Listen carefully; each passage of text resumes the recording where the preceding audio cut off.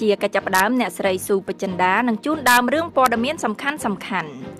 ប្រតិកម្មប្រឆាំងតិចតួចធ្វើឲ្យចិនកាន់តែមានឱកាសបង្កើនអំណាចយោធានៅសមុទ្រមានជម្លោះកូរ៉េខាងជើងអនុញ្ញាតឲ្យអ្នកសារព័ត៌មានកូរ៉េខាងត្បូងចូលទៅអង្កេតការបិទទីតាំងសាកល្បងនុយក្លេអ៊ែរកូរ៉េខាងត្បូងព្យាយាមបញ្ចប់មន្ទិលសង្ស័យរបស់លោកត្រាំជុំវិញកិច្ចប្រជុំកំពូលជាមួយកូរ៉េខាងជើង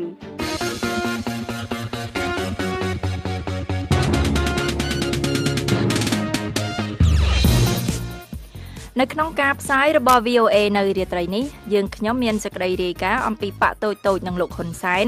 ថ្លែងការពីគុណតម្លៃរបស់ខ្លួនក្នុងការចូលរួមបោះឆ្នោតនៅខែកក្កដាលោកហ៊ុនសែនថ្លែងថាគណៈបក20ចូលរួមការបោះឆ្នោតមិនមែនជាបញ្ហាលេងសើចទេហើយមានអ្នកខ្លះគឺថាចាត់ទុកថាគណៈបកនេះសិតតែគណៈបកហ៊ុនសែនដែលបង្កើតហាក់ដូចជាមើលស្រាលបណ្ដាបកនយោបាយដទៃទៀតហើយនឹងសេចក្តីរាយការណ៍មួយទៀតអំពីក្រមមន្ត្រីសិទ្ធិមនុស្សត្រូវបានឃាត់ខ្លួនរយៈពេលខ្លីនិងសួរនាំពេលជួបពលរដ្ឋមានវិវាទដីធ្លីនៅខេត្តឧត្តរមានជ័យលោកអ្នកនាងនឹងបានស្ដាប់សេចក្តីរាយការណ៍ទាំងនេះនិងសេចក្តីរាយការណ៍មួយចំនួនទៀតក្រោយព័ត៌មានអន្តរជាតិដែលផ្សាយផ្ទាល់ដោយអ្នកស្រីស៊ូពេជ្រចិន្តាចាសសូមអញ្ជើញចិន្តាអរគុណអ្នកស្រីម៉ូរីវ៉ាន់ដែលមានការតវ៉ាប្រឆាំងតិចតួចចំពោះការដំឡើងកាំជ្រួចមីស៊ីលរបស់រដ្ឋាភិបាលក្រុងប៉េកាំងនៅក្នុងប្រជុំកោះស្ប្រាតលីដែលការនេះបានធ្វើឲ្យប្រទេសចិនកាន់តែមានភាពងាយស្រួលក្នុងការពង្រឹងទីតាំងយោធារបស់ខ្លួននៅក្នុងសមុទ្រចិនមានចំនួននេះបើយោងតាមអ្នកវិភាគប្រទេសវៀតណាមកាលពីថ្ងៃទី8ខែឧសភាកន្លងទៅបានទាមទារឲ្យប្រទេសចិនដកកាំជ្រួចមីស៊ីលចេញពីទីតាំងនេះប៉ុន្តែមិនបានចាត់វិធានការខ្លាំងក្លាបន្តទៀតទេប្រទេសហ្វីលីពីនមានយន្តការដើម្បីពិភាក្សាអំពីការបង្កើតទីតាំងយោធានៅសមុទ្រចិនខាងត្បូងប៉ុន្តែมันបានមើលឃើញថាទង្វើរបស់រដ្ឋាភិបាលក្រុងប៉េកាំងជាការគំរាមកំហែងនោះទេនេះបើយោងតាមអ្នកនាំពាក្យការិយាល័យប្រធានាធិបតីក្នុងទីក្រុងម៉ានីលបានប្រកាសកាលពីសប្តាហ៍មុនប្រទេសទាំងពីររួមជាមួយប្រទេសប្រ៊ុយណេម៉ាឡេស៊ីនិងកោះតៃវ៉ាន់បានទាមទារការកាប់ដែនទឹកជាទីតាំងដែលប្រទេសចិនបានដាក់ពង្រាយកាំជ្រួចមីស៊ីលសម្រាប់បាញ់នាវានិងសម្រាប់បាញ់យន្តហោះកាលពីខែមេសាពួកអ្នកវិភាគបាននិយាយថាប្រតិកម្មតវ៉ាប្រឆាំងតិចតួចនេះបានផ្ដល់ឱកាសឲ្យប្រទេសចិនកាន់តែមានភាពងាយស្រួលក្នុងការដំឡើងកាំជ្រួចមីស៊ីលរបស់ខ្លួននៅក្នុងកោះតូចៗទាំង3នៃប្រជុំកោះស្ប្រាតលីជាទីតាំងដែលចិនបានសាងសង់ទីតាំងយោធាកាលពីជាង2ឆ្នាំកន្លងទៅនិងបានបំពាក់ប្រព័ន្ធសពាវុធបន្ថែមទៀតកាលពីសប្តាហ៍មុនប្រទេសចិនបានប្រកាសថាខ្លួនកំពុងធ្វើការសាកល្បងគ្រាប់ផ្ទុះរបស់ខ្លួនរដ្ឋាភិបាលក្រុងប៉េកាំងបានទាមទារការកាប់ 90% នៃសមុទ្រចិនខាងត្បូងជាន់គ្នាទៅនឹងដែនទឹកដែលប្រទេស5ទៀតបានអះអាងថាជាកម្មសិទ្ធិរបស់ពួកគេចិនបានធ្វើឲ្យប្រទេសផ្សេងៗដែលទាមទារការកាប់ដែនសមុទ្រមានការរកម្មចិត្តចាប់តាំងពីឆ្នាំ2010មកតាមរយៈការចាក់បំពេញដីនៅតាមកោះតូចៗនិងការដំឡើងសម្ភារៈយោធានៅលើកោះទាំងនោះផ្ទៃសមុទ្រដែលលាតសន្ធឹងពីកោះតៃវ៉ាន់រហូតដល់ប្រទេសសិង្ហបុរីគឺជាជង្រុកត្រីជាផ្លូវនាវាចរនិងជាទីតាំងសម្បូរដោយប្រេងនិងឧស្ម័ន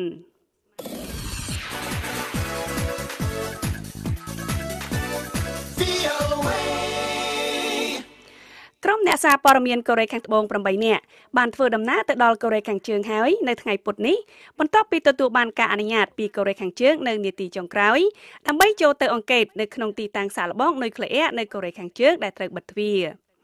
អ្នកសារព័ត៌មានកូរ៉េខាងត្បូងទាំងនោះត្រូវគេរំពឹងថាបានធ្វើដំណើរជាមួយអ្នកសារព័ត៌មានបរទេសមួយក្រុមមកពីសហរដ្ឋអាមេរិកចក្រភពអង់គ្លេសចិននិងរុស្ស៊ីកាលពីថ្ងៃអង្គារតាមជើងយន្តហោះចេញពីទីក្រុងប៉េកាំងឆ្ពោះទៅទីក្រុងវ៉ាន់សិនប្រទេសកូរ៉េខាងជើងប៉ុន្តែរដ្ឋាភិបាលក្រុងសេអ៊ូលថាអ្នកសារព័ត៌មានទាំងនោះមិនបានជិះយន្តហោះទៅជាមួយក្រុមអ្នកសារព័ត៌មានបរទេសនោះទេបន្ទាប់ពីរដ្ឋាភិបាលក្រុងព្យុងយ៉ាងបដិសេធមិនទទួលយកពួកគេក្រសួងបង្រួបបង្រួមកូរ៉េទាំងពីរថាកូរ៉េខាងជើងបានអនុញ្ញាតឲ្យអ្នកសារព័ត៌មានកូរ៉េខាងត្បូងចូលទៅទីតាំងនោះនៅនាទីចុងក្រោយនៅថ្ងៃពុធនេះតាមរយៈការបញ្ជូនសារទំនាក់ទំនងគ្នានៅព្រំដែនរវាងកូរ៉េទាំងពីរនៅក្នុងភូមិផានមុនជុនអ្នកសារព័ត៌មានទាំង8នាក់នោះបានធ្វើដំណើរតាមយន្តហោះពិសេសទៅកាន់ទីក្រុងវ៉ូលសិននិងបន្ទាប់មកនឹងធ្វើដំណើរឆ្ពោះទៅទីតាំងសាកល្បងនុយក្លេអ៊ែរដែលមានឈ្មោះថាព្យុងហ្គីរីដែលស្ថិតនៅតំបន់ភ្នំដាច់ស្រយាល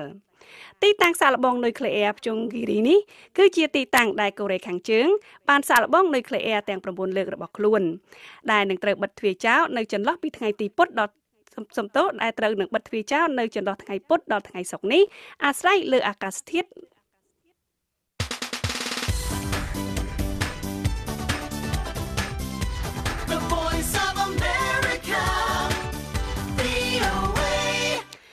ប្រធានាធិបតីកូរ៉េខាងត្បូងមូនជេអ៊ីនមានសិទ្ធិនិយមច្រើនជាងលោកប្រធានាធិបតីសហរដ្ឋអាមេរិកដូណាល់ត្រាំទាក់ទងនឹងការរំពឹងទុកពីកិច្ចប្រជុំកំពូលនុយក្លេអ៊ែរកូរ៉េខាងជើងបន្ទាប់ពីកិច្ចប្រជុំរបស់មេដឹកនាំទាំងពីរនៅក្នុងរដ្ឋធានី Washington កាលពីថ្ងៃអង្គារលោកប្រធានាធិបតីត្រាំបានមានប្រសាសន៍ថាមានឱកាសជាច្រើនថាកិច្ចប្រជុំកំពូលនៅថ្ងៃទី12ខែមិថុនាជាមួយមេដឹកនាំកូរ៉េខាងជើងលោកគីមចុងអ៊ុនក្នុងប្រទេសសង្ហបុរីនឹងមិននិយាយអំពីក្តីបារម្ភពាក់ព័ន្ធនឹងការមិនយល់ព្រមលុបចោលកម្មវិធីនុយក្លេអ៊ែររបស់កូរ៉េខាងជើងនោះទេលោកបានថ្លែងបន្ថែមថាខ្ញុំមិនចង់ចំណាយពេលឥតប្រយោជន៍នោះទេហើយខ្ញុំប្រកាសថាមេដឹកនាំគីមចុងអ៊ុនក៏មិនចង់ខ្ជះខ្ជាយពេលវេលាដែរក៏ប៉ុន្តែលោកប្រធានាធិបតីមូនបានស្នើឲ្យលោកត្រាំធ្វើការចរចាព្រមព្រៀងកិច្ចព្រមព្រៀងសន្តិភាពជាប្រវត្តិសាស្ត្រនេះដើម្បីបញ្ចប់ការគំរាមកំហែងកម្មវិធីនុយក្លេអ៊ែររបស់កូរ៉េខាងជើងលោកប្រធានាធិបតីមូនបានលើកឡើងថាខ្ញុំមានជំនឿចិត្តយ៉ាងមុតមាំថាលោកប្រធានាធិបតីត្រាំនឹងអាចទទួលបានជោគជ័យនៅក្នុងកិច្ចប្រជុំកំពូលជាមួយកូរ៉េខាងជើងយ៉ាងប្រាកដក៏ដូចជានឹងបញ្ចប់សង្គ្រាមកូរ៉េទាំងពីរដែលបានកើតឡើងអស់រយៈពេល65ឆ្នាំមកនេះសង្កាត់តលេខជនជាតិអូស្ត្រាលីម្នាក់ឈ្មោះ Philip Wilson បានចោះចេញពីតំណែងជាសង្កាត់តលេខថ្នាក់កម្ពុជាបន្ទាប់ពីត្រូវបានផ្តន្ទាទោសពីបទចោទជួយបិទបាំងករណីរំលោភបំពានផ្លូវភេទកុមារដែលបានប្រព្រឹត្តដោយអាចារ្យម្នាក់របស់លោកសង្ឃ Wilson វ័យ67ឆ្នាំត្រូវបានកាត់ទោសកាលពីថ្ងៃអង្គារនៅតុលាការក្នុងទីក្រុង Newcastle ពីបទចោទមិនបានរាយការណ៍អំពីការរំលោភបំពានផ្លូវភេទទៅលើក្មេងប្រុស2នាក់ដោយអាចារ្យម្នាក់ដែលមានឈ្មោះថា James Fletcher កាលពីទសវត្សរ៍1970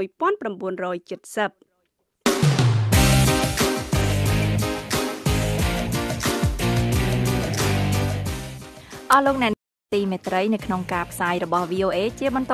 ទៅទៀតនេះយើងខ្ញុំមានសេចក្តីរាយការណ៍ជូនដូចតទៅបាក់តូចនឹងលោកហ៊ុនសែនថ្លែងការពីគុណតម្លៃរបស់ខ្លួនក្នុងការចូលរួមបោះឆ្នោតនៅខែកក្កដាក្រមមន្ត្រីសិទ្ធិមនុស្សត្រូវបានឃាត់ខ្លួននៅរយៈពេលខ្លីនិងសួរនាំពេលជួបពលរដ្ឋមានវិវាទដីធ្លីនៅខេត្តឧត្តរមានជ័យសិស្សនៅវិទ្យាល័យ Santa Fe ជំនះនឹងអារម្មណ៍តក់ស្លុតក្នុងហេតុការណ៍បាញ់ប្រហារនៅក្នុងវិទ្យាល័យហើយនៅក្នុងការផ្សាយ30នាទីចុងក្រោយរបស់យើងមានសេចក្តីរាយការណ៍អំពីគ្រាប់កាំភ្លើងត្រូវបានរចនាជានិមិត្តរូបនៃជីវិតហើយនឹងសេចក្តីរាយការណ៍អំពីពួកអ្នកវិភាគនិយាយថាទស្សនកិច្ចរបស់ពួកសមាជិកក្រុមប្រឹក្សាសន្តិសុខក្នុងប្រទេសភូមាគ្រាន់តែជាជំហានតូចមួយប៉ុណ្ណោះ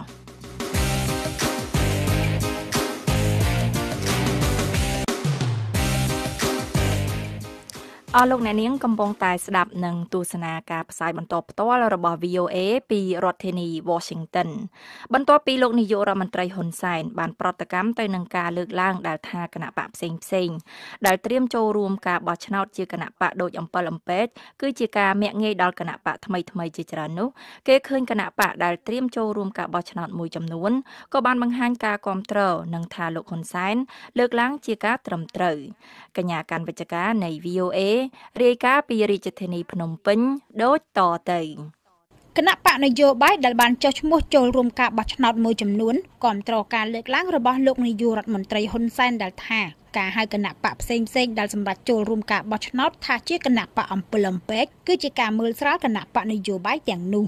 ការលើកឡើងរបស់តំណាងគណៈបកមួយចំនួននោះធ្វើឡើងបន្ទាប់ពីលោកនាយករដ្ឋមន្ត្រីហ៊ុនសែនក្នុងពិធីចែកសញ្ញាបត្រមួយកាលពីថ្ងៃអង្គារបានប្រតិកម្មទៅនឹងសម្ដីដែលហៅគណៈបកផ្សេងថាជាគណៈបកដែលទទួលបានការជ្រុំជ្រែងពីលោកហ៊ុនសែននិងជាគណៈបកដូចអំពិលអំពែកលោកហ៊ុនសែនថ្លែងថាសម្ដីទាំងនោះជាការមាក់ងាយដល់គណៈបកថ្មីជាច្រើនដែលទើបបង្កើតឡើងហើយលោកថាគណៈបកនយោបាយទាំងអស់មានសិទ្ធិស្មើគ្នាក្នុងការចូលរួមប្រកួតប្រជែងការបោះឆ្នោតនាចុងខែកក្កដាឆ្នាំ2018ខាងមុខលោកនាយករដ្ឋមន្ត្រីថ្លែងដោយមិនចំឈ្មោះតែសម្ដៅលើលោកសំរងស៊ីអតីតប្រធានគណៈបកសង្គ្រោះជាតិថាគណៈបក20ចូលរួមការបោះឆ្នោតមិនមែនជាបញ្ហាលេងសើចទេហើយមានអ្នកខ្លះគឺថាចាត់ទុកថាគណៈបកនេះសិតតែគណៈបកហ៊ុនសែនដែលបង្កើតហាក់ដូចជាមើលស្រាលបណ្ដាបកនយោបាយដទៃទៀតហើយរហូតដល់ឈានហៅគេថាជាគណៈបកអាបមានតែក្បាលគណៈបកអំពិលអំពែកវាអស់ឆ្ងល់ទៅមកកន្លែងហ្នឹងហើយតែហៅថាបកនយោបាយគឺបកនយោបាយមិនថាតូចមិនថាធំគឺមានសិទ្ធិដូចគ្នា លោកនាយករដ្ឋមន្ត្រីហ៊ុនសែនថ្លែងបែបនេះបន្ទាប់ពីលោកសំរងស៊ីអតីតប្រធានគណៈបកប្រឆាំងដែលកំពុងស្ថិតនៅក្រៅប្រទេសកាលពីថ្ងៃទី4 ខែឧសភាបានបង្ហោះវីដេអូមួយលើទំព័រ Facebook របស់លោកដែលបានហៅគណៈបកនយោបាយដែលមានអ្នកគាំទ្រតិចនិងទើបបង្កើតថ្មីជាហូរហែថាជាគណៈបកអំពិលអំពែកបង្កើតឡើងជាការលំអដើម្បីបង្ក្រប់កិច្ចឲ្យរដ្ឋាភិបាលរបស់លោកហ៊ុនសែនអាចបន្តកាន់អំណាចតទៅទៀតប៉ុណ្ណោះរហូតមកដល់ពេលនេះមានគណៈបកនយោបាយចំនួន20បានចុះឈ្មោះចូលរួមការបោះឆ្នោតជ្រើសតាំងតំណាងរាស្ត្រអាណត្តិទី6នាខែកក្កដាខាងមុខក្នុងនោះគណៈបកនយោបាយចំនួន18ត្រូវបានគណៈកម្មាធិការជាតិរៀបចំការបោះឆ្នោតហៅកាត់ថាកោជបប្រកាសទទួលស្គាល់ជាផ្លូវការគណៈបកដែលបានចុះបញ្ជីចូលរួមការបោះឆ្នោតបានការពារមូលហេតុនៃការសម្រេចចូលរួមការបោះឆ្នោតរបស់ពួកគេរៀងៗខ្លួននិងកំពុងត្រៀមខ្លួនចូលរួមការបោះឆ្នោតគណៈបកមួយចំនួនដែលបានចុះឈ្មោះចូលរួមការបោះឆ្នោតជាផ្លូវការក៏បានប្រតិកម្មនឹងការថ្លែងរបស់លោកសំរងស៊ីនិងថាការលើកឡើងរបស់លោកនាយករដ្ឋមន្ត្រីជារឿងត្រឹមត្រូវលោកពេជ្រស្រស់ប្រធានគណៈបកយុវជនកម្ពុជាដែលបង្កើតឡើងកាលពីឆ្នាំ2016និងជាគណៈបកមួយដែលតែងរិះគន់ថ្នាក់ដឹកនាំគណៈបកសង្គ្រោះជាតិផងនោះបានគាំទ្រលើការថ្លែងរបស់លោកហ៊ុនសែនដោយថាលោកហ៊ុនសែនលើកឡើងដោយយោងលើច្បាប់របស់កម្ពុជាសម្ដីរបស់លោកសំរងស៊ីគឺគាត់ថ្លែងទៅលើប្រព័ន្ធគាត់តែប៉ុណ្ណោះពីព្រោះច្បាប់ចែកថាតទៅគណៈបកណាមួយឬក៏គណៈបកខ្លាំងណាមួយចូលរួមគូប្រជែងខ្ញុំហៅថាការចូលរួមគូប្រជែងដោយសេរីនៃយុត្តិធម៌គឺតែងតែសេរីពហុបកសេរីពហុបកចាប់ពីឡើងទៅអញ្ចឹងនៅពេលដែលយើងអនុវត្តចាប់ពីឡើងទៅគឺស្របតាមច្បាប់រដ្ឋធម្មនុញ្ញអានេះគឺត្រឹមត្រូវហើយការប្រកាសទទួលស្គាល់គណៈបកដែលបានចុះឈ្មោះចូលរួមការបោះឆ្នោតជាបន្តបន្ទាប់នេះធ្វើឡើងស្របពេលដែលលោកសំរងស៊ីអតីតប្រធានគណៈបកសង្គ្រោះជាតិដែលត្រូវបានតុលាការកំពូលរំលាយទៅតាមបណ្ដឹងរបស់រដ្ឋាភិបាលកាលពីខែវិច្ឆិកាឆ្នាំ2017បានអំពាវនាវឲ្យប្រជាពលរដ្ឋធ្វើពហិការកុំទៅចូលរួមការបោះឆ្នោតប្រសិនបើគ្មានការចូលរួមរបស់គណៈបកសង្គ្រោះជាតិលោកសំរងស៊ីក៏បានថ្លែងថាគណៈបកនយោបាយផ្សេងៗដែលកំពុងត្រៀមខ្លួនចូលរួមការបោះឆ្នោតជាមួយគណៈបកប្រជាជនកម្ពុជារបស់លោកនាយករដ្ឋមន្ត្រីហ៊ុនសែនគឺកំពុងក្បត់នឹងឆន្ទៈប្រជាពលរដ្ឋជិតកន្លះប្រទេសលោកសាមអ៊ីនអគ្គលេខាធិការគណៈបកប្រជាធិបតេយ្យមូលដ្ឋានដែលជាគណៈបកមួយទើបតែសម្រាប់ចាត់ចូលរួមការបោះឆ្នោតបន្ទាប់ពីស្ទាក់ស្ទើរអស់មួយរយៈថ្លែងថាអ្នកនយោបាយដែលតែងប្រមាថនិងបង្អាក់គណៈបកផ្សេងៗដែលកំពុងត្រៀមខ្លួនចូលរួមការបោះឆ្នោតគឺជាគំនិតផ្ទុយពីលទ្ធិប្រជាធិបតេយ្យអ្នកនយោបាយជើងចាស់ខ្មែរហ្នឹងគាត់គួរចាប់ផ្ដើមរៀនសូត្រផ្លាស់ប្ដូរគំនិតផងគាត់ណាមិនថាខាងណាទេសូមបញ្ឈប់តាមនយោបាយបែបសម្លប់សម្រៀនបែបជាប្រមាថបែបអ្នកនិយាយបែបលៀបពណ៌គ្នាហើយលើកទឹកចិត្តឲ្យជាប្រវត្តិជាពិសេសយុវជនហ្នឹងគាត់ចូលរួមសកម្មក្នុងវិស័យនយោបាយកុំឲ្យមានការភ័យខ្លាចហើយយើងត្រូវលើកទឹកចិត្តឲ្យយុវជនជាច្រើនហ្នឹងគាត់មានចំណាប់អារម្មណ៍រឿងនយោបាយហើយអភិវឌ្ឍខ្លួនគាត់ឲ្យខ្លាយជាអ្នកដឹកនាំល្អដើម្បីចូលរួមប្រកួតប្រជែងក្នុងវិស័យនយោបាយបន្ទាប់ពីគណៈបកសង្គ្រោះជាតិដែលមានអ្នកគាំទ្រជាង 40% ឬស្មើនឹងជាង3លាននាក់នៅទូទាំងប្រទេសកាលពីការបោះឆ្នោតឆ្នាំ2017ត្រូវបានតុលាការកំពូលរំលាយនៅពាក់កណ្ដាលខែវិច្ឆិកាឆ្នាំកន្លងទៅគេឃើញរដ្ឋាភិបាលលោកហ៊ុនសែនបានបែងចែកកៅអីតំណាងរាស្ត្ររដ្ឋសភារបស់គណៈបកនេះទៅឲ្យគណៈបកហ៊ុនស៊ិនប៉ិចដែលជាគណៈបកមិនទទួលបានអាសនៈកាលពីការបោះឆ្នោតឆ្នាំ2017លោកញេបប៊ុនចិនអ្នកនាំពាក្យគណៈបកហ៊ុនស៊ិនប៉ិចរបស់ព្រះអង្គម្ចាស់នរោត្តមរណរដ្ឋលើកឡើងថាអ្នកនយោបាយមួយចំនួនតែងថ្លែងផ្លែផ្កាឲ្យគ្នាទៅវិញទៅមករហូតធ្វើឲ្យផុតក្រមសីលធម៌របស់ខ្លួនលោកបន្ថែមថាការលើកឡើងពីការចោទប្រកាន់ណាមួយគួរតែមានការបង្ហាញភស្តុតាងជាជាងគ្រាន់តែនិយាយបែបសន្និដ្ឋានគណៈបកតូចគណៈបកធំជាសិទ្ធិរបស់គេប៉ុន្តែมันអាចសន្និដ្ឋានចោទប្រកាន់ថាអ្នកនេះនៅពីក្រោយអ្នកនោះនៅពីក្រោយទេបើអញ្ចឹងរកភស្តុតាងទៅបញ្ជាក់ទៅអានោះមកវាច្បាស់លាស់អានេះយើងធ្វើការច្បាស់លាស់ប៉ុន្តែខ្ញុំគាំទ្រលើកទឹកចិត្តឲ្យមានគណៈបកចូលរួមមួយច្រើនអញ្ចឹង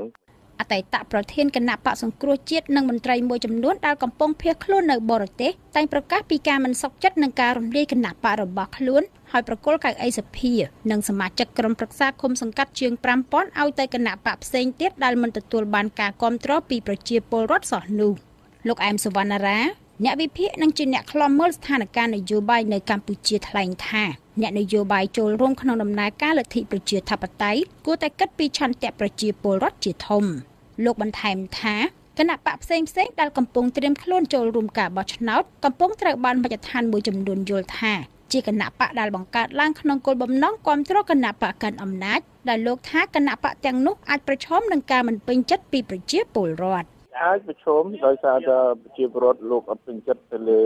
ការភាពដែលគណៈបកកណ្ដាលអំណាចកន្លងមកលោកបំបត្តិឬក៏កលាការជំលាយគណៈបកប្រឆាំងចឹងហើយគណៈបកទាំងអស់នេះនៅតែបន្តដំណើរយន្តការនៃការប្រព្រឹត្តនឹងដដែលហើយអញ្ចឹងទៅឆន្ទៈប្រជាពលរដ្ឋមិនត្រូវបានគេឲ្យតម្លៃបាទក្រោយការរំលាយគណៈបកសង្គ្រោះជាតិការចាប់ខ្លួនមេបកនេះគឺលោកកឹមសុខាដាក់ក្នុងពន្ធនាគារការផ្ជួសិទ្ធិនយោបាយរបស់មន្ត្រីជាន់ខ្ពស់គណៈបកនេះចំនួន118រូបព្រមទាំងការបង្ក្រាបប្រព័ន្ធផ្សព្វផ្សាយនិងស្ថាប័នមិនមែនរដ្ឋាភិបាលមួយចំនួនគេឃើញស្ថាប័ននិងអង្គការអន្តរជាតិធំៗជាច្រើនរិះគន់និងបង្ហាញការបារម្ភថាលទ្ធិប្រជាធិបតេយ្យនៅកម្ពុជាកំពុងប្រឈមនឹងភាពខ្ទេចខ្ទីគណៈស្ថាប័នអន្តរជាតិមួយចំនួនបានអំពាវនាវជាបន្តបន្ទាប់ឲ្យគណៈបកសង្គ្រោះជាតិអាចចូលរួមការបោះឆ្នោតឆ្នាំ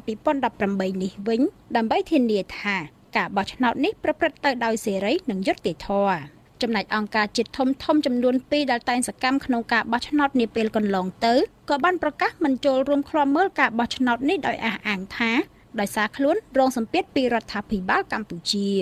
ទោះយ៉ាងណាលោកនាយករដ្ឋមន្ត្រីហ៊ុនសែនដែលកាន់អំណាចជាង30ឆ្នាំមកហើយនោះបានប្រកាសជាច្រើនដងថាការបោះឆ្នោតនឹងនៅតែប្រព្រឹត្តទៅតាមការគ្រោងទុកបើទោះបីមិនមានអ្នកសង្កេតការណ៍មិនមានគណៈបកប្រឆាំងចូលរួមឬមិនមានការទទួលស្គាល់ពីក្រុមប្រទេសប្រកាន់លទ្ធិប្រជាធិបតេយ្យធំមួយចំនួនក៏ដោយ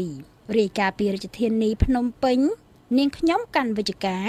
VOA ប្រានដងពីតំណាងប្រជាពលរដ្ឋមានវិវាទដីធ្លីនៅខេត្តឧត្តរមានជ័យមកនោះមន្ត្រីអង្គការឃ្លាំមើលសិទ្ធិមនុស្សលីកាដូនិងមន្ត្រីរបស់អង្គការសហប្រជាជាតិទទួលបន្ទុកសិទ្ធិមនុស្សបានធ្វើដំណើររួមគ្នាទៅជួបប្រជាពលរដ្ឋនៅចំណុចមានវិវាទដោយផ្ទាល់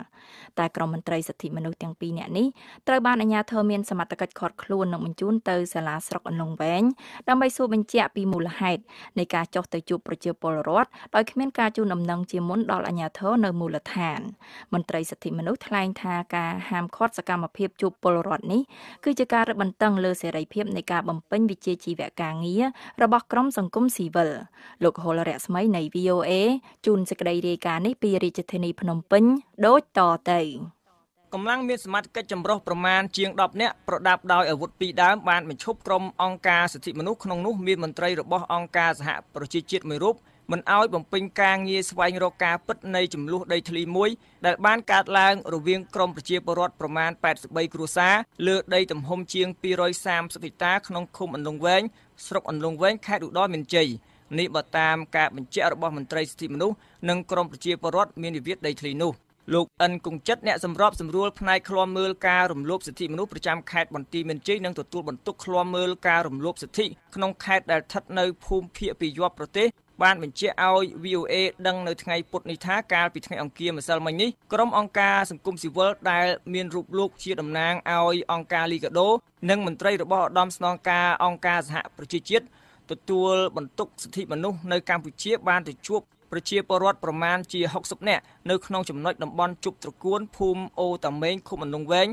ស្រុកអន្លង់វែងតាមការសំណូមពររបស់តំណាងប្រជាពលរដ្ឋលោកមានប្រសាសន៍ថាក្រុមការងារដែលជាមន្ត្រីខាងសិទ្ធិមនុស្សបានចាប់ផ្ដើមសាកសួរប្រជាពលរដ្ឋបានប្រមាណ30នាទីក៏ស្រាប់តែមានកម្លាំងប៉ូលីសនិងមន្ត្រីអាវុធហត្ថមានគ្នាជាង10នាក់ចុះមកបញ្ឈប់សកម្មភាពធ្វើបទសម្ភាសន៍ដោយមិនបញ្ជាក់ពីមូលហេតុហើយបាននាំយកក្រុមមន្ត្រីទៅកាន់សាលាស្រុកជាទីដែលលោកហៅចិនវិរៈយុទ្ធអភិបាលស្រុកអន្លង់វែងប្រាប់ថាលោកជាអ្នកបញ្ជាកម្លាំងឲ្យចុះទៅកន្លែងជួបជុំប្រជាពលរដ្ឋនោះព្រោះក្រុមមន្ត្រីសិទ្ធិមនុស្សមិនបានសុំការអនុញ្ញាតពីអាជ្ញាធរមូលដ្ឋានលោកអិនគង្ជិតថ្លែងបន្តថាការចុះមកឃាត់ទាំងកម្រោលនេះគឺជារូបភាពមិនល្អមួយហើយថាក្រុមមន្ត្រីសិទ្ធិមនុស្សបានព្យាយាមជូនដំណឹងទៅលោកអភិបាលស្រុកដែរតែពេលក្រុមមន្ត្រីសិទ្ធិមនុស្សទៅដល់សាលាស្រុកនោះមន្ត្រីរដ្ឋបាលនិយាយថាលោកអភិបាលស្រុកមិននៅនោះទេបើសិនជាគាត់ចង់ឲ្យយើងទៅជួបគោតែគាត់ប្រាប់មេឃុំឬក៏ប្រាប់មេភូមិទៅឲ្យមកប្រាប់ឲ្យយើងខ្ញុំទៅជួបទៅអាហ្នឹងវាជាការស្រេចឯងជាការប្រើរូបភាពមួយគម្រាមកំហែងបាទមកលើពួកខ្ញុំម្សិលមិញពួកយើងឃើញកំភ្លើងឃើញកម្លាំងមកជ្រោងច្រាងអញ្ចឹងយើងមានការភ័យខ្លួនដែរហើយអញ្ចឹងធ្វើឲ្យយើងអាក់ខានក្នុងការបំពេញការងារដោយឯករាជ្យបាទធ្វើឲ្យយើងមានការពិតភ័យមន្ត្រីសិទ្ធិមនុស្សដែលឃ្លាំមើលស្ថានភាពរំលោភបំពាននៅក្នុងខេត្តចំនួន3នេះបានថ្លែងថាកាយវិការរបស់កម្លាំងមានសមត្ថកិច្ចដែលបានបញ្ឈប់ការសន្ទនារបស់ក្រុមអង្គការសង្គមស៊ីវិលនេះជាការរឹតបន្តឹង លើសេរីភាពនៃការបំពេញវិជ្ជាជីវៈការងាររបស់ក្រុមសង្គមស៊ីវិលដែលចង់ស្វែងរកដំណោះស្រាយពីអាជ្ញាធរមកជូនពលរដ្ឋដែលរងគ្រោះទាំងនោះនេះជាការរឹតបន្តឹងក្នុងការបំពេញការងាររបស់អង្គការសង្គមស៊ីវិលដែលធ្វើឲ្យយើងមានការខកចិត្តយ៉ាងខ្លាំងបាទ VOA ព្យាយាមសុំការអធិប្បាយពីលោកហៅចិនវិរៈយុទ្ធអភិបាលស្រុកអន្លង់វែងតែទូរស័ព្ទរបស់លោករស់គ្មានអ្នកទទួលក៏ប៉ុន្តែលោកវងភ័ក្រមេឃុំអន្លង់វែងមានប្រសាសន៍ប្រាប់ VOA នៅរសៀលថ្ងៃពុធនេះថាកងកម្លាំងមានសមត្ថកិច្ចមិនបានឃាត់ខ្លួនមន្ត្រីសិទ្ធិមនុស្សទាំងពីរនាក់នោះទេតែគ្រាន់តែនាំពួកគេមកសាកសួរអំពីការដែលចុះមកជួបប្រជុំជាមួយប្រជាពលរដ្ឋដោយមិនបានជូនដំណឹងដល់អាជ្ញាធរមូលដ្ឋានលោកថ្លែងបន្តថាការនាំមកសាកសួរនេះក៏មិនមែនជាសកម្មភាពបំបិទសិទ្ធិបំពេញការងាររបស់មន្ត្រីសិទ្ធិមនុស្សទាំងនោះផងដែរដូចមិនឲ្យមានប៉ះពាល់អីទេមែនតើខ្លួនគាត់ទេអ្នកធ្វើឲ្យប៉ះពាល់នោះព្រោះគាត់មកអាជ្ញាធរព្រោះក្នុងដែនសមត្ថកិច្ចអាជ្ញាធរគេគ្រប់គ្រងមិនមែនតំបន់អាណាធិបតេយ្យទេគាត់ថ្ងៃវានៅមានច្បាប់យើងចង់ធ្វើអីមកហៅប្រមូលផ្ដុំប្រជាជនអីអាហ្នឹងតើមានប្រាប់អាជ្ញាធរឲ្យគេដឹងទៅមានណាហាមឃាត់អីលោកហឿហាក់វ័យ38ឆ្នាំដែលបានមករស់នៅដីមានទំនាស់ត្រង់ចំណុចជប់ត្រកួនក្នុងឃុំអន្លង់វែងស្រុកអន្លង់វែងនិយាយថាវាជាការសោកស្ដាយមួយដែលប្រជាពលរដ្ឋមិនអាចរៀបរាប់លម្អិតដល់ក្រមមន្ត្រីសិទ្ធិមនុស្សដែលខំចុះមកស្វែងយល់ពីបញ្ហារបស់ប្រជាពលរដ្ឋតែបែរជាត្រូវបានកម្លាំងមានសមត្ថកិច្ចហាមឃាត់ទៅវិញនោះលោកមានប្រសាសន៍ថា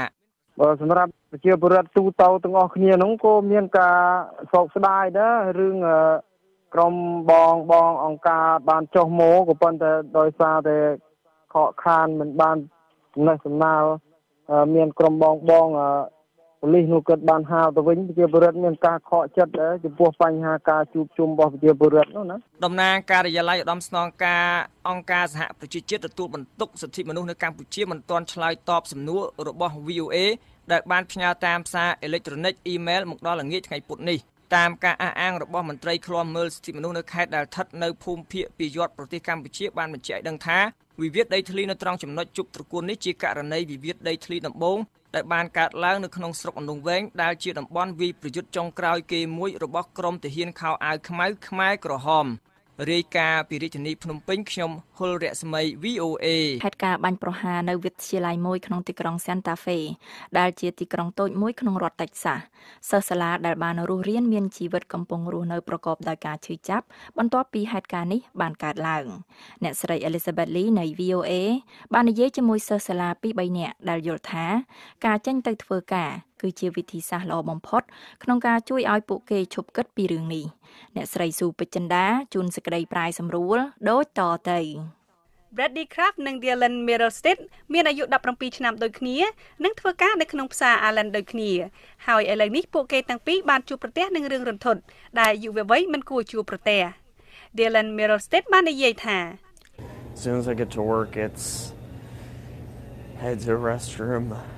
ball my eyes out until I'm ready to ពេលខ្ញុំមកដល់កន្លែងធ្វើការភ្លាមខ្ញុំត្រូវទៅស្រែកយំក្នុងបន្ទប់ទឹកមួយសន្ទុះរហូតតតែខ្ញុំមានអារម្មណ៍ថាអាចធ្វើការបាននិងអាចញញឹមដាក់ភ្ញៀវបាន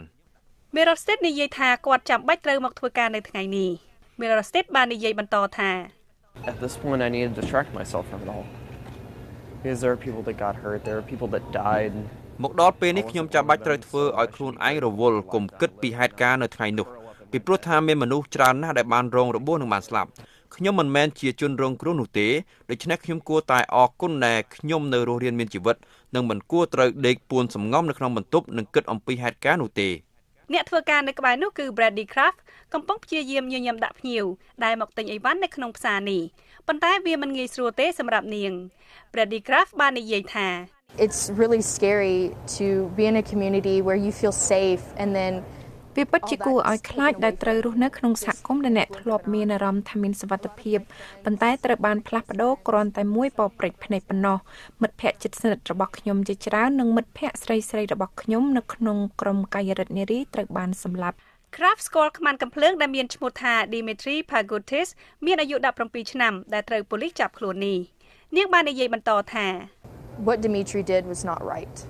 I still can't even imagine him doing this even though that he did it. អ្វីដែល Dimitri បានធ្វើគឺមិនត្រឹមត្រូវទេខ្ញុំនៅតែមិនអាចស្មានថាគាត់អាចធ្វើរឿងនេះកើតបើទោះបីជាគាត់បានធ្វើរួចហើយក៏ដោយខ្ញុំនៅមានអារម្មណ៍ថាវាដូចជាការយល់សប្តិអាក្រក់អញ្ចឹងគាត់ជាមនុស្សស្ងៀមស្ងាត់នឹងតែងតែចូលចិត្តនៅម្នាក់ឯងគាត់មិនដែលលើកដៃសួរសំណួរឬឆ្លើយអ្វីទេគាត់ធ្វើតែការងាររបស់គាត់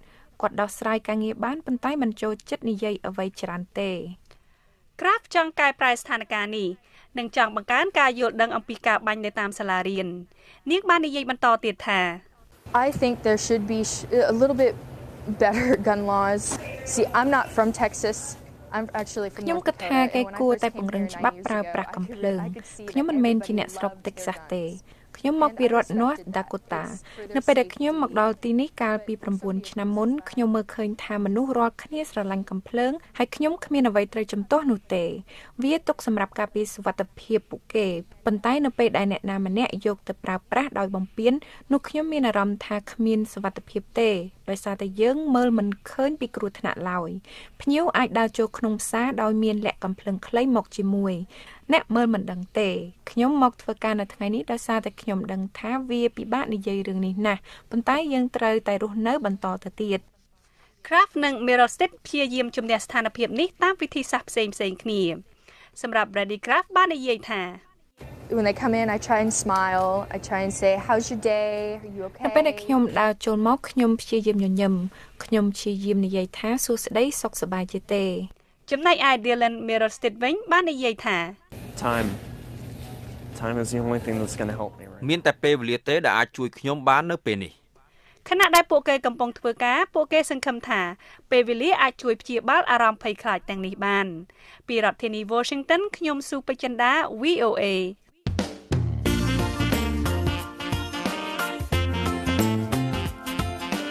លោកអ្នកនាងជាទីមេត្រីបើលោកអ្នកខកខានមិនបានស្ដាប់ VOA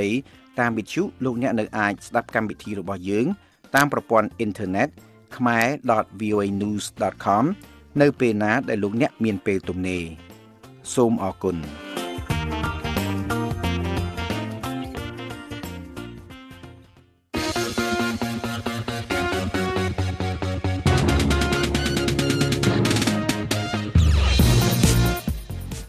អស់លោកអ្នកនាងជាទីមេត្រីនៅក្នុងការផ្សាយ30នាទីចុងក្រោយជាបន្តទៅទៀតនេះក្រោយព័ត៌មានអន្តរជាតិលើកទី2 VOA មានសេចក្តីរាយការណ៍អំពីគ្រាប់កាំភ្លើងត្រូវបានរចនាជានិមិត្តរូបនៃជីវិតហើយនឹងសេចក្តីរាយការណ៍អំពីពួកអ្នកវិភាគនិយាយថាទស្សនកិច្ចរបស់ពួកសមាជិកក្រុមប្រឹក្សាសន្តិសុខក្នុងប្រទេសភូមាគ្រាន់តែជាជំហានតូចមួយប៉ុណ្ណោះតទៅទៀតនេះអ្នកស្រីស៊ូបចិន្តានឹងជូនដើមរឿងព័ត៌មានសំខាន់ជាលើកទី2ប្រទេសបារាំងថាទណ្ឌកម្មថ្មីរបស់អាមេរិកលើអ៊ីរ៉ង់អាចបង្កអស្ថិរភាពក្នុងតំបន់ប្រទេសឥណ្ឌូនេស៊ីពិនិត្យមើលការកែតម្រង់20ឆ្នាំក្រោយមកប្រទេសអាមេរិកអារ៉ាប់រួមថាខ្លួនមិនបានព្យាយាមជ្រៀតជ្រែកចូលក្នុងការបោះឆ្នោតប្រធានាធិបតីអាមេរិកកាលពីឆ្នាំ2016ទេ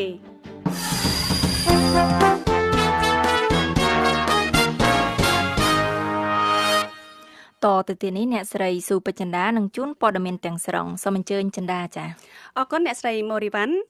រដ្ឋមន្ត្រីការបរទេសបារាំងលោក Jean-Yves Le Drian នៅថ្ងៃពុធនេះបានថ្លែងថាប្រសិនបើសហរដ្ឋអាមេរិកដាក់ទណ្ឌកម្មតឹងរឹងថ្មីលើប្រទេសអ៊ីរ៉ង់នោះនឹងបង្កឲ្យមានអស្ថិរភាពនៅក្នុងតំបន់មជ្ឈិមបូព៌ារដ្ឋមន្ត្រីការបរទេសសហរដ្ឋអាមេរិកលោក Mike Pompeo កាលពីដើមសប្តាហ៍នេះបានគម្រាមកំហែងថានឹងដាក់សម្ពាធហិរញ្ញវត្ថុដែលមិនធ្លាប់មានពីមុនលើប្រទេសអ៊ីរ៉ង់ប្រសិនបើប្រទេសនេះមិនព្រមផ្លាស់ប្តូរអេរយាប័តខណៈលោកបានដាក់ចេញបញ្ជីទណ្ឌកម្ម12ចំណុចនៃការទាមទារឲ្យមានកិច្ចព្រមព្រៀងនុយក្លេអ៊ែរថ្មីមួយលោកលើទ្រីយ៉ងបានថ្លែងតាមរយៈវិទ្យុបារាំងថាការដាក់ទណ្ឌកម្មថ្មីនេះនឹងមិនជួយដល់ការសន្ទនានោះទេប៉ុន្តែផ្ទុយទៅវិញនឹងធ្វើឲ្យពួកអភិរក្សនិយមក្នុងប្រទេសអ៊ីរ៉ង់កាន់តែមានអំណាចហើយលោកប្រធានាធិបតីហាសានរូហានីកាន់តែចុះខ្សោយលោករដ្ឋមន្ត្រីការបរទេសបារាំងបានថ្លែងថាទង្វើនេះនឹងបង្កគ្រោះថ្នាក់ដល់តំបន់កាន់តែខ្លាំងឡើង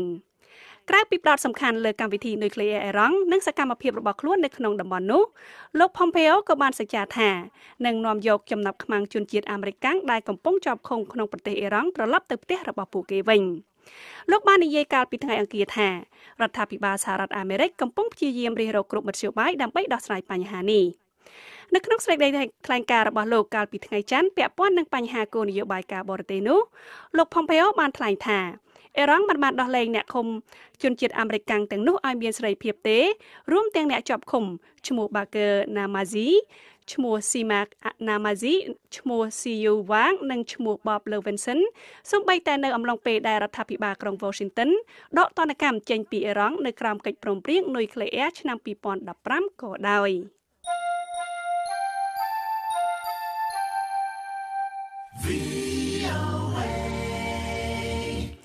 ប្រទេសឥណ្ឌូនេស៊ីបានទទួលឯករាជ្យពីប្រទេសហូឡង់កាលពីឆ្នាំ1945ប៉ុន្តែបានក្លាយជាប្រទេសកាន់លទ្ធិប្រជាធិបតេយ្យពិតប្រាកដនៅខែឧសភាឆ្នាំ1998នៅពេលដែលមេដឹកនាំផ្ដាច់ការស៊ូហាតូបានចុះចេញពីតំណែងក្រោយពីការកាន់អំណាចអស់រយៈពេល33ឆ្នាំរួចមកខែឧសភានេះកត់សម្គាល់ខួបឆ្នាំទី20នៃការកែតម្រង់ក្រោយរបបផ្ដាច់ការសកម្មជនឥណ្ឌូនេស៊ីជាច្រើនកំពុងពិនិត្យមើលការសន្យាទាំងឡាយក្នុងអំឡុងពេល20ឆ្នាំកន្លងមកដែលបានសម្រេចខ្លះនិងមិនបានសម្រេចខ្លះលោកប្រធានាធិបតីស៊ូហាតូជាឧត្តមសេនីយ៍ម្នាក់ដែលបានដណ្ដើមអំណាចកាលពីឆ្នាំ1965ក្រោយពីការសម្លាប់មនុស្សអស់ជិត1លាននាក់ដែលសង្ស័យថាជាពួកកុម្មុយនីសអ្នកឆ្វេងនិយមបញ្ញវន្តនិងជាជនជាតិភាគតិចលោកបានក្តាប់អំណាចអស់រយៈពេល30ឆ្នាំលោកបានធ្វើឲ្យប្រទេសឥណ្ឌូនេស៊ីចម្រើនលូតលាស់ខ្លះក៏ប៉ុន្តែបានបង្ក្រាបសិទ្ធិពលរដ្ឋហើយបានប្រមូលលុយកាក់សម្រាប់ក្រុមគ្រួសាររបស់លោកអាចដល់ទៅចំនួន$35,000 លាននិងធ្វើឲ្យមានវប្បធម៌ពុករលួយដែលនៅមានជាបន្តនៅក្នុងប្រទេសឥណ្ឌូនេស៊ីរហូតដល់ពេលបច្ចុប្បន្ន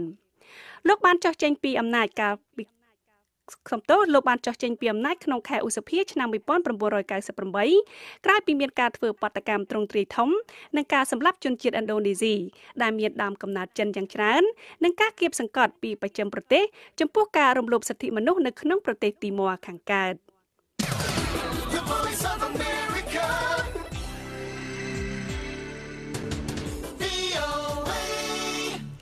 ប្រទេសអាមេរិកអារ៉ាប់រួមថាខ្លួនមិនបានព្យាយាមជ្រៀតជ្រែកចូលក្នុងការបោះឆ្នោតប្រធានាធិបតីអាមេរិកកាលពីឆ្នាំ2016ដើម្បីជួយឲ្យលោក Donald Trump ឈ្នះនោះទេរដ្ឋមន្ត្រីការបរទេសអាមេរិកអារ៉ាប់រួមលោក Anwar Gargash បានសរសេរសារបដិសេធមួយក្នុងបណ្ដាញសង្គម Twitter ក្រោយពីមានការចេញផ្សាយរបាយការណ៍នៅក្នុងសហរដ្ឋអាមេរិកដែលថាកូនប្រុសលោក Trump គឺលោកDonald Trump Jr. បានជួបជាមួយប្រេសិតនៃប្រទេសអារ៉ាប៊ីសាអូឌីតនិងប្រទេសអាមេរិកអារ៉ាប់រួមក្នុងឆ្នាំ2016កាសែត New York Times បានរាយការណ៍កាលពីសប្តាហ៍មុនថាកូនប្រុសលោក Trump បានធ្វើកិច្ចប្រជុំមួយដែលមានការចូលរួមរបស់អ្នកតំណាងមកពីប្រទេសអារ៉ាប៊ីសាអូឌីតនិងប្រទេសអាមេរិកអារ៉ាប់រួមអ្នកតំណាងម្នាក់ត្រូវបានរាយការណ៍ថាបានប្រាប់កូនប្រុសលោក Trump ថាមេដឹកនាំនៃប្រទេសទាំងពីរចង់ជួយឪពុកលោកឈ្នះឆ្នោតចូលកាន់តំណែងក្នុងសេតវិមានក្រុមមេធាវីរបស់កូនប្រុសលោក Trump បាននិយាយថាកិច្ចប្រជុំនោះមិនបានទទួលលទ្ធផលអ្វីទេដែលតាមរបាយការណ៍របស់កាសែត New York Times អាចបង្ហាញថាប្រទេសឯទៀតក្រៅពីរុស្ស៊ីប្រហែលជាបានឬព្យាយាមជ្រៀតជ្រែកក្នុងការបោះឆ្នោតកាលពីឆ្នាំ2016ដើម្បីជួយឲ្យលោក Trump ឈ្នះគិតមកត្រឹមថ្ងៃពុធនេះគណៈកម្មាធិការជាតិរៀបចំការបោះឆ្នោតហៅកាត់ថាកោជបបានប្រកាសទទួលស្គាល់គណៈបកនយោបាយចំនួន20ដែលចូលឈ្មោះបោះឆ្នោតនៅក្នុងការបោះឆ្នោតនៅខែកក្កដាខាងមុខនេះបើយោងតាមសេចក្តីប្រកាសព័ត៌មានរបស់កោជបដែល VOA ទើបទទួលបានចុងក្រោយនៅថ្ងៃនេះគណៈបកនយោបាយទាំង20នោះរួមមានគណៈបកប្រជាជនកម្ពុជាគណៈបកខ្មែររួបរวมជាតិគណៈបកហ៊ុនស៊ិនប៉ិចគណៈបកប្រជាធិបតេយ្យមូលដ្ឋានគណៈបកសម្បុកឃ្មុំសង្គមប្រជាធិបតេយ្យគណៈបកសម្ព័ន្ធដើម្បីប្រជាធិបតេយ្យនិងគណៈបក14ផ្សេងទៀតប៉ុន្តែក្នុងនោះមិនមានឈ្មោះគណៈបកសង្គ្រោះជាតិដែលត្រូវបានតុលាការកំពូលរំលាយកាលពីខែវិច្ឆិកាឆ្នាំមុននោះទេគណៈបកសង្គ្រោះជាតិដែលជាបកប្រឆាំងដ៏ធំនិងជាគូប្រកួតប្រជែងដ៏សំខាន់បំផុតមួយជាមួយគណៈបកកាន់អំណាចបានអំពាវនាវដល់ពលរដ្ឋកុំឲ្យចូលរួមការបោះឆ្នោតនេះហើយក៏អំពាវនាវដល់សហគមន៍អន្តរជាតិកុំឲ្យទទួលស្គាល់លទ្ធផលនៃការបោះឆ្នោតនេះប្រសិនបើគ្មានវត្តមានបកសង្គ្រោះជាតិចូលរួមនៅក្នុងការបោះឆ្នោតយ៉ាងណាក៏ដោយកោជបបានប្រកាសថាការបោះឆ្នោតជ្រើសតាំងតំណាងរាស្ត្រអាណត្តិទី6នឹងប្រព្រឹត្តទៅនៅថ្ងៃទី29ខែកក្កដាឆ្នាំ2018តាមការគ្រោងទុក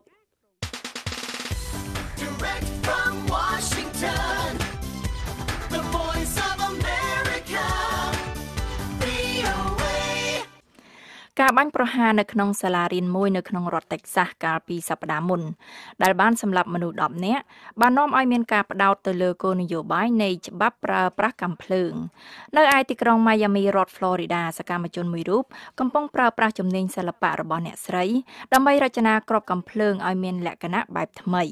អ្នកស្រីបានធ្វើយុទ្ធនាការសង្គមមួយដែលហៅថាគ្រាប់កាំភ្លើងសម្រាប់ជីវិតដើម្បីប្រែក្លាយគ្រាប់កាំភ្លើងប្រឡាយជីវិតមនុស្សឲ្យទៅជាគ្រឿងអលង្ការនិងគ្រឿងតុបតែងសម្លៀកបំពាក់ផ្សេងបេសកកម្មរបស់អ្នកស្រីគឺដើម្បីបញ្ជូនសារនៃក្តីសង្ឃឹមនិងការយល់ដឹងមួយអំពីការគំរាមកំហែងដោយអំពើហិង្សាដែលបង្កឡើងដោយកាំភ្លើងនៅក្នុងសហរដ្ឋអាមេរិកលោក Jose Penalid នៃ VOA រាយការណ៍អំពីរឿងនេះលោកភីសុភាដាជូនសេចក្តីប្រាយសម្រួលដូចតទៅអ្នកស្រី Susan Kennedy កំពុងច្នៃគ្រាប់កាំភ្លើងទៅជាគ្រឿងអលង្ការនៅឯរោងជាងមួយកន្លែងនៅក្នុងក្រុង Hollywood ភាគខាងជើងទីក្រុង Miami រដ្ឋ Florida សហរដ្ឋអាមេរិក Bullets are donated to me. So people donate a bullet to save a life. គេបានឲ្យគ្រាប់កាំភ្លើងទាំងនេះមកខ្ញុំដើម្បីជួយសង្គ្រោះជីវិតមនុស្សខ្ញុំបានទៅសុំគ្រាប់កាំភ្លើងទាំងនេះនៅតាមកន្លែងណាដែលមានអំពើហិង្សាកាំភ្លើងកើតឡើងញឹកញាប់អ្នកស្រី Kennedy គឺជានាយកអង្គការ Bullets for Life អ្នកស្រីនិងអ្នកស្ម័គ្រចិត្តដទៃទៀតបានទៅកន្លែងណាដែលមានឧក្រិដ្ឋកម្មកើតឡើងច្រើននៅក្នុងទីក្រុង Miami ដើម្បីសុំគ្រាប់កាំភ្លើងពីម្ចាស់កាំភ្លើង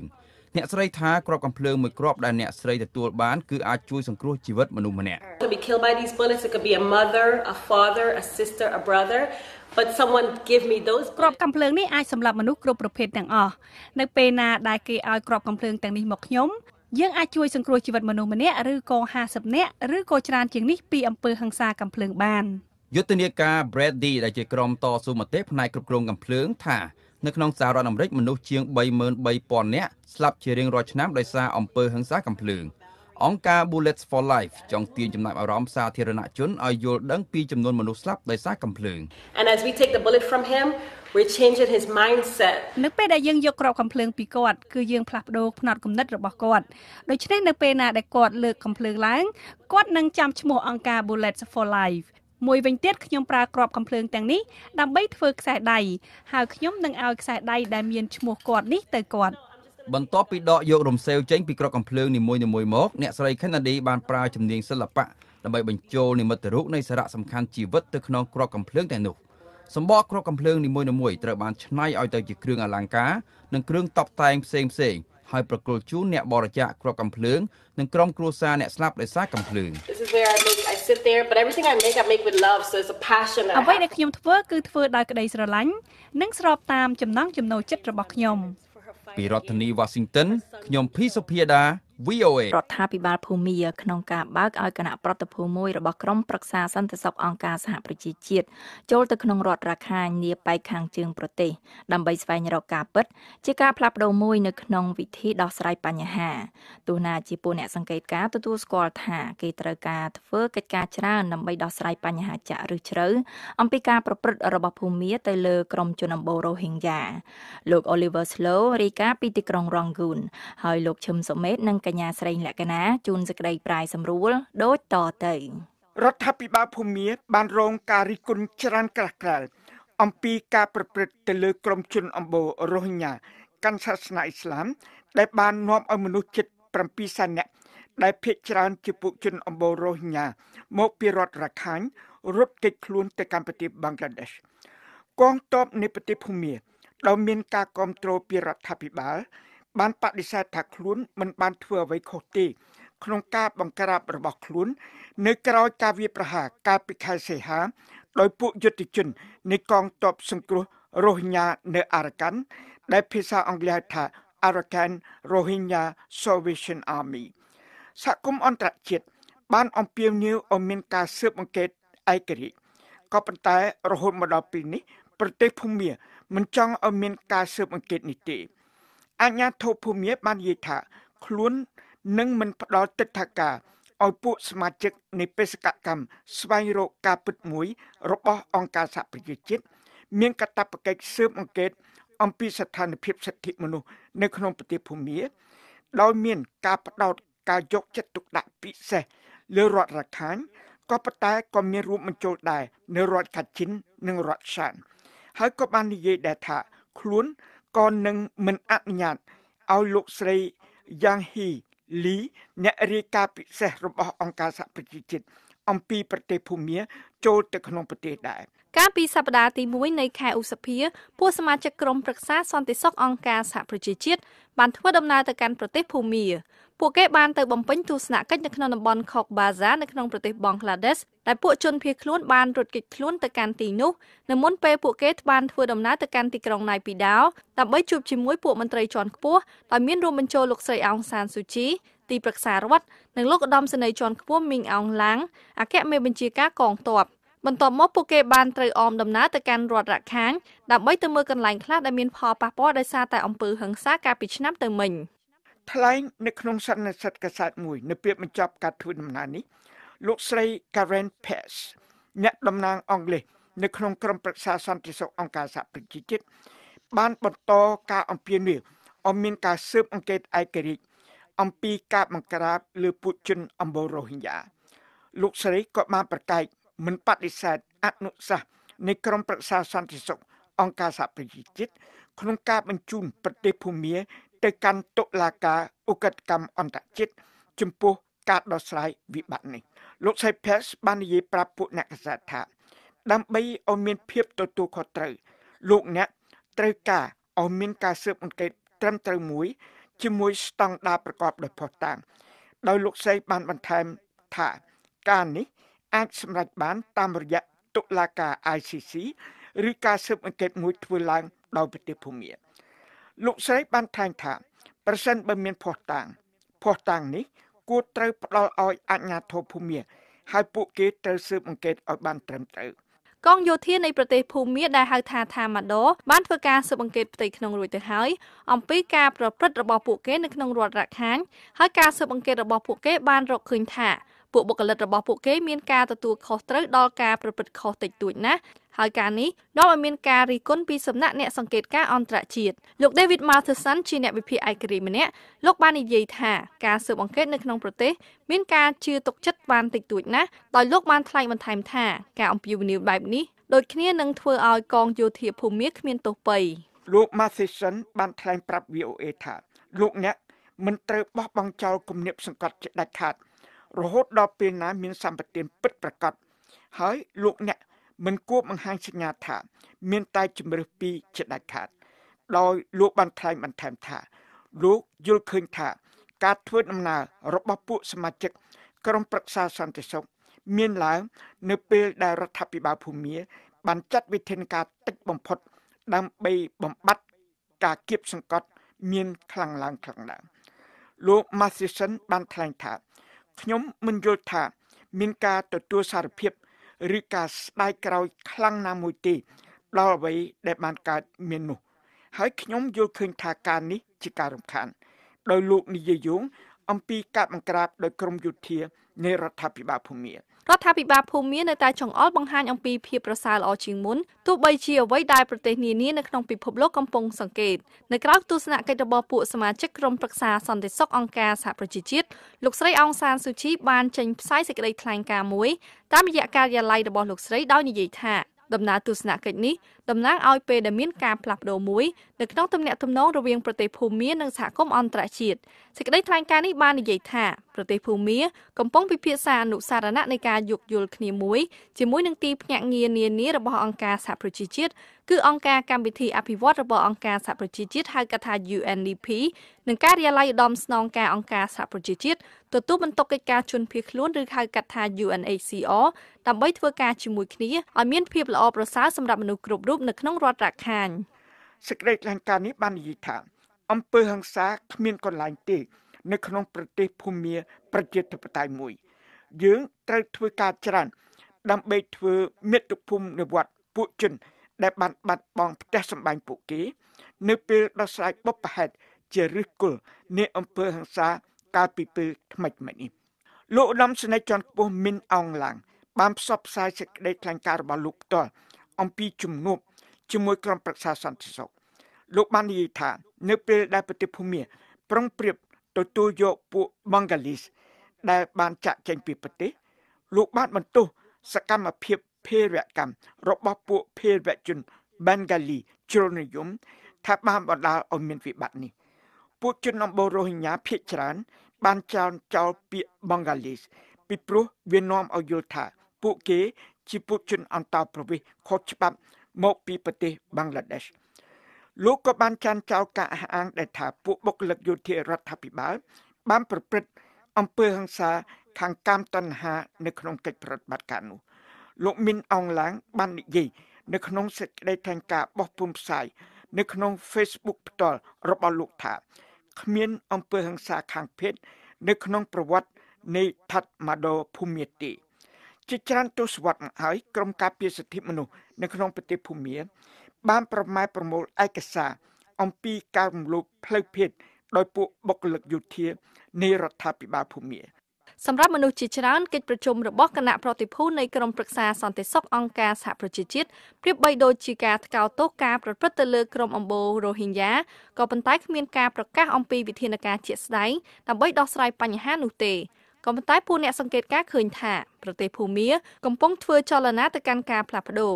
លោកណៃយ៉ាន់អូអ្នកស្រាវជ្រាវម្នាក់នៃអង្គការ Pacific Forum ដែលជាអង្គការស្រាវជ្រាវមួយមានមូលដ្ឋាននៅក្នុងសហរដ្ឋអាមេរិកលោកបាននិយាយថាលោកបានទទួលការលើកទឹកចិត្តដោយដំណើរទស្សនកិច្ចនៃពួកសមាជិកក្រុមប្រឹក្សាសន្តិសុខហើយលោកសង្ឃឹមថាវាតំណាងពេលវេលាមួយនៃការកែលម្អទំនាក់ទំនងរវាងប្រទេសភូមានិងសហគមន៍អន្តរជាតិដោយមានការរួមបញ្ចូលពីទីភ្នាក់ងាររបស់អង្គការសហប្រជាជាតិផងដែរលោកណៃយ៉ាន់អ៊ូបាននិយាយប្រាប់ VOA ថាជាដំបូងឡើយប្រទេសភូមាមានការរារែកក្នុងការអញ្ជើញសហគមន៍អន្តរជាតិឲ្យតេតិនក្នុងការធ្វើមាតុភូមិនិវត្តរបស់ពួកជនភៀសខ្លួនរ៉ូហីញ៉ាក៏ប៉ុន្តែទោះជាយ៉ាងណាក៏ដោយក៏នៅពេលនេះលោកស្រីអងសានស៊ូជីសន្យាថារដ្ឋាភិបាលលោកស្រីនឹងធ្វើការជាមួយអង្គការសហប្រជាជាតិក្នុងការផ្តល់ជំនួយមនុស្សធម៌និងគម្រោងការតាំងលំនៅឋានជាថ្មីនៅក្នុងរដ្ឋរាខាញនេះជាសមិទ្ធិមួយក្នុងបណ្ដាសមិទ្ធិនានានៃក្រុមប្រឹក្សាសន្តិសុខអង្គការសហប្រជាជាតិនៅក្នុងដំណើរទស្សនកិច្ចរបស់ពួកគេនៅក្នុងប្រទេសភូមាត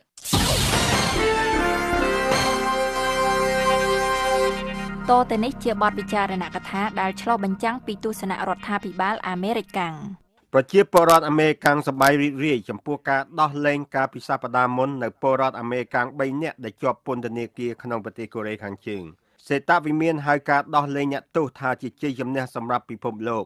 ប្រធានាធិបតីសហរដ្ឋអាមេរិកដូណាល់ត្រាំដែលបានស្វាគមន៍បរិសុទ្ធទាំង3នាក់នោះនៅពេលដែលពួកគេបានមកដល់សហរដ្ឋអាមេរិកបាននិយាយថាការដែលយើងអាចយកពួកគេចេញពីកូរ៉េខាងជើងបានយ៉ាងឆាប់រហ័សជាផុសតាងជាក់ស្ដែងដល់អ្វីៗជាច្រើនរួមមានដំណើរការខ្លះដែលកំពុងកើតមានឡើងនៅពេលឥឡូវនេះសន្និសីទកំពូលជាប្រវត្តិសាស្ត្ររវាងប្រធានាធិបតីត្រាំនិងមេដឹកនាំកូរ៉េខាងជើងគីមចុងអ៊ុនកំពុងគ្រោងធ្វើឡើងនៅថ្ងៃទី12ខែមិថុនានៅប្រទេសសិង្ហបុរីលោកប្រធានាធិបតីត្រាំបានសរសើរគីមចុងអ៊ុនចំពោះការអនុញ្ញាតឲ្យដោះលែងបរិសុទ្ធទាំង3នាក់នោះមុនសន្និសីទចាប់ផ្ដើមសេតវិមានបានហៅការដោះលែងនេះថាជាកាយវិការប្រកបដោយសុឆន្ទៈល្អលោកប្រធានាធិបតីត្រាំបាននិយាយថាលោកជឿជាក់ថាគីមចង់ធ្វើអ្វីមួយហើយនាំកូរ៉េខាងជើងចូលក្នុងពិភពលោកពិតប្រាកដយើងនឹងរងចាំមើលពួកមន្ត្រីសហរដ្ឋអាមេរិកបាននិយាយថាប្រធានាធិបតីត្រាំនឹងជួបគីមចុងអ៊ុនដោយការប្រុងប្រយ័ត្នហើយថាកូរ៉េខាងជើងគ្មានអាវុធនុយក្លេអ៊ែរទាំងស្រុងអាចត្រួតពិនិត្យបានពុំអាចប្រែកន្លះបានជាអ្វីដែលសហរដ្ឋអាមេរិកចង់បានមានការដឹងឮជាទូទៅពីការខកខានការពីអតីតកាលរបស់កូរ៉េខាងជើងដើម្បីធ្វើតាមការសន្យារបស់ខ្លួនដើម្បីធ្វើមិនឲ្យមានអាវុធនុយក្លេអ៊ែរនោះនៅពេលនេះរហូតតទៅគោលដៅបានសម្រេចការដាក់ទណ្ឌកម្មសេដ្ឋកិច្ចជាបន្តបន្ទាប់លើកូរ៉េខាងជើងត្រូវបានចាត់ទុកថាជាយុទ្ធនាការដាក់ការគៀបសង្កត់ជាអតិបរមានឹងបន្តលោក John Bolton ទីប្រឹក្សាសន្តិសុខជាតិសេតវិមានបាននិយាយថាបើរបបកូរ៉េខាងជើងធ្វើការសម្រេចដ៏សំខាន់ដើម្បីចេញពីការងារអាវុធប្រឡាយលោកបន្ទាប់មកយើងមានឱកាសដើម្បីធ្វើជឿនលឿនលោករដ្ឋមន្ត្រីការបរទេសសហរដ្ឋអាមេរិក Mike Pompeo បានប្រកាសថាប្រសិនបើគីមចុងអ៊ុនធ្វើទៅតាមអ្វីដែលសហរដ្ឋអាមេរិកទាមទារគឺកូរ៉េខាងជើងគ្មានអាវុធនុយក្លេអ៊ែរទាំងស្រុងអាចត្រួតពិនិត្យបានពុំអាចប្រែកន្លះបាននោះសហរដ្ឋអាមេរិកនឹងផ្ដល់ការធានាខាងសន្តិសុខនិងបន្ធូរបន្ថយការដាក់ទណ្ឌកម្មសេដ្ឋកិច្ចទោះជាយ៉ាងណាក៏ដោយលោករដ្ឋមន្ត្រីការបរទេសអាមេរិកនិយាយថាការនេះនឹងត្រូវតែជាការខុសប្លែកធំនិងពិសេសមួយការនេះមិនដែលកើតមានឡើងកាលពីពេលមុនទេ ប្រសិនបើយើងទទួលបានលទ្ធផលជាប្រវត្តិសាស្ត្រនេះភាគីទាំងពីរត្រូវតែប្រុងប្រៀបចាត់វិធានការជាប្រវត្តិសាស្ត្រនេះដើម្បីទទួលបានជោគជ័យលោករដ្ឋមន្ត្រីការបរទេសអាមេរិក Pompeo បាននិយាយទៀតថាមានការងារជាច្រើនទៀតដែលត្រូវធ្វើរវាងប្រទេសទាំងពីរនៅពេលឥឡូវនេះហើយបន្ទាប់មករៀបចំសន្និសីទកំពូលនោះឲ្យបានជោគជ័យនៅក្នុងប្រទេសសិង្ហបុរី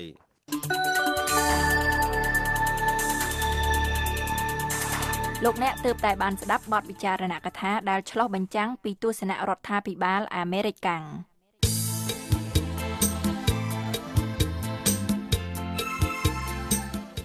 អស់លោកអ្នកនាងជាទីមេត្រីនៅក្នុងការផ្សាយរបស់ VOA នៅព្រឹកស្អែកនេះពីម៉ោង5ដល់ម៉ោង 5:30 នាទីសូមលោកអ្នកនាងរងចាំស្ដាប់សេចក្តីរាយការណ៍ព័ត៌មានថ្មីៗពីប្រទេសកម្ពុជាពីតំបន់អាស៊ីនិងពីជុំវិញពិភពលោក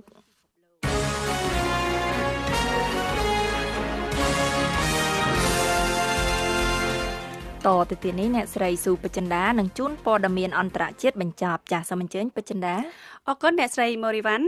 ក្រសួងការបរទេសសហរដ្ឋអាមេរិកនៅថ្ងៃពុធនេះបានចេញការជូនដំណឹងមួយស្ដីអំពីសុខភាពរបស់ពលរដ្ឋរបស់ខ្លួននៅក្នុងប្រទេសចិននៅក្នុងការឆ្លើយតបទៅនឹងអ្វីដែលខ្លួនបាននិយាយថាបុគ្គលិករដ្ឋាភិបាលសហរដ្ឋអាមេរិកនៅក្នុងទីក្រុងគួងជូមានបញ្ហាពិបាកស្ដាប់និងមានសម្ពាធនៅក្នុងត្រចៀករបស់ពួកគេស្ថានទូតសហរដ្ឋអាមេរិកប្រចាំនៅទីក្រុងប៉េកាំងបានប្រកាសថាបុគ្គលិកធ្វើការក្នុងស្ថានទូតម្នាក់ត្រូវបានបញ្ជូនទៅសហរដ្ឋអាមេរិកដើម្បីធ្វើការវិតម្លៃនិងធ្វើរោគវិនិច្ឆ័យអំពីអាការៈប៉ះពាល់ខួរក្បាលយោងតាមការជូនដំណឹងនេះរដ្ឋាភិបាលសហរដ្ឋអាមេរិកមិនទាន់ដឹងអំពីមូលហេតុបង្កនិងមិនទាន់បានទទួលសេចក្តីរាយការណ៍ស្រដៀងគ្នានេះពីតំបន់ផ្សេងទៀតនៅក្នុងប្រទេសចិននោះទេប៉ុន្តែថាខ្លួនកំពុងពិនិត្យមើលរបាយការណ៍នេះយ៉ាងយកចិត្តទុកដាក់The Voice of America VOA អ្នកនិពន្ធអាមេរិកដែលធ្លាប់ឈ្នះរង្វាន់ធំៗលោក Philip Roth បានទទួលមរណភាពក្នុងជន្មាយុ85ឆ្នាំអ្នកតំណាងរបស់លោកបានថ្លែងថាលោក Roth បានទទួលមរណភាពកាលពីយប់ថ្ងៃអង្គារនៅក្នុងទីក្រុងញូវយ៉កដោយសារជំងឺបេះដូងក្នុងអំឡុងអាជីពជាង50ឆ្នាំលោកបាននិពន្ធសៀវភៅជាង30ក្បាលដែលភាគច្រើននិយាយអំពីបទពិសោធន៍របស់ជនជាតិអាមេរិកដើមកំណើតជ្វីសសៀវភៅទី1របស់លោកជាកម្រងរឿងនិពន្ធខ្នាតខ្លីដែលមានចំណងជើងថា Goodbye Columbus ដែលនាំឲ្យលោកទទួលបានរង្វាន់ថ្នាក់ជាតិមួយ Voice of America VOA មន្ត្រីសុខាភិបាលក្នុងប្រទេសនីហ្សេរីយ៉ាបាននិយាយថាមានមនុស្ស12នាក់បានស្លាប់ដោយសារជំងឺអាសន្នរោគនៅប៉ុន្មានថ្ងៃថ្មីៗនេះមនុស្សជាង100នាក់បានធ្លាក់ខ្លួនឈឺនៅក្នុងតំបន់មានផ្ទុះជំងឺអាសន្នរោគនៅក្នុងស្រុកមូប៊ីរដ្ឋអាដាម៉ាវ៉ាភាគឦសានប្រទេសនីហ្សេរីយ៉ាជំងឺអាសន្នរោគគឺជាជំងឺឆ្លងតាមបាក់តេរីនៅក្នុងម្ហូបអាហារដែលខូចគុណភាពឬក្នុងទឹកកខ្វក់ជំងឺនេះបង្កឲ្យអ្នកជំងឺមានអាការៈរាគរូសនិងអស់ជាតិទឹកពីក្នុងខ្លួននិងអាចបណ្ដាលឲ្យបាត់បង់ជីវិតក្នុងរយៈពេលប៉ុន្មានម៉ោងប្រសិនបើមិនបានទទួលការព្យាបាលប្រទេសអ៊ីឡង់ប្រទេសអ៊ីឡង់នឹងបោះឆ្នោតអនុម័តនៅថ្ងៃសុក្រនេះថាតើនឹងរក្សាទុកឬលុបចោលវិសោធនកម្មរដ្ឋធម្មនុញ្ញហាមប្រាមមិនឲ្យស្ត្រីរំលូតកូនវិសោធនកម្មដែលមានស្រាប់ត្រូវបានដាក់ឲ្យប្រើប្រាស់ចាប់តាំងពីឆ្នាំ1988បានហាមឃាត់មិនឲ្យស្ត្រីធ្វើការរំលូតកូនមុននឹងវិសោធនកម្មច្បាប់ថ្មីមួយកាលពី5ឆ្នាំមុនអនុញ្ញាតឲ្យស្ត្រីរំលូតកូនក្នុងករណីម្ដាយស្ថិតក្នុងភាពគ្រោះថ្នាក់ដល់អាយុជីវិតនៅក្នុងការស្ទង់មតិថ្មីៗនេះបង្ហាញថាមនុស្សភាគច្រើនចង់ឲ្យលុបចោលបម្រាមមិនឲ្យរំលូតកូននេះនាពេលបច្ចុប្បន្នស្ត្រីរាប់ពាន់នាក់ធ្វើដំណើរពីប្រទេសអ៊ីឡង់ទៅចក្រភពអង់គ្លេសជារៀងរាល់ឆ្នាំដើម្បីរំលូតកូនចេញក្រុមអ្នកសារព័ត៌មានកូរ៉េខាងត្បូង8នាក់បានធ្វើដំណើរទៅដល់កូរ៉េខាងជើងហើយនៅថ្ងៃពុធនេះបន្ទាប់ពីទទួលបានការអនុញ្ញាតពីកូរ៉េខាងជើងនៅនីតិចុងក្រោយដើម្បីចូលទៅអង្កេតនៅក្នុងទីតាំងសាកល្បងនុយក្លេអ៊ែរនៅកូរ៉េខាងជើងដែលត្រូវបិទទ្វារអ្នកសារព័ត៌មានកូរ៉េខាងត្បូងទាំងនោះត្រូវគេរំពឹងថាបានធ្វើដំណើរជាមួយអ្នកសារព័ត៌មានបរទេសមួយក្រុមមកពីសហរដ្ឋអាមេរិកចក្រភពអង់គ្លេសចិននិងរុស្ស៊ីកាលពីថ្ងៃអង្គារតាមជើងយន្តហោះចេញពីទីក្រុងប៉េកាំងឆ្ពោះទៅទីក្រុងវ៉ាន់សិនប្រទេសកូរ៉េខាងជើងប៉ុន្តែរដ្ឋាភិបាលក្រុងសេអ៊ូលថាអ្នកសារព័ត៌មានទាំងនោះមិនបានជិះយន្តហោះទៅជាមួយក្រុមអ្នកសារព័ត៌មានបរទេសនោះទេបន្ទាប់ពីរដ្ឋាភិបាលក្រុងព្យុងយ៉ាងបដិសេធមិនទទួលយកពួកគេ ក្រសួងបង្រួបបង្រួមកូរ៉េខាងពីរថាកូរ៉េខាងជើងបានអនុញ្ញាតឲ្យអ្នកសារព័ត៌មានកូរ៉េខាងត្បូងចូលទៅទីតាំងនោះនៅនាទីចុងក្រោយនៅថ្ងៃពុធនេះតាមរយៈការបញ្ជូនសារទំនាក់ទំនងគ្នានៅព្រំដែនរវាងកូរ៉េទាំងពីរនៅក្នុងភូមិផាមុនជុនអ្នកសារព័ត៌មានទាំង8នាក់នោះបានធ្វើដំណើរតាមយន្តហោះពិសេសទៅទីក្រុងវ៉ុនសិននិងបន្តមកនឹងធ្វើដំណើរឆ្ពោះទៅទីតាំងសាកល្បងនុយក្លេអ៊ែរភ្ជុងហ្គីរី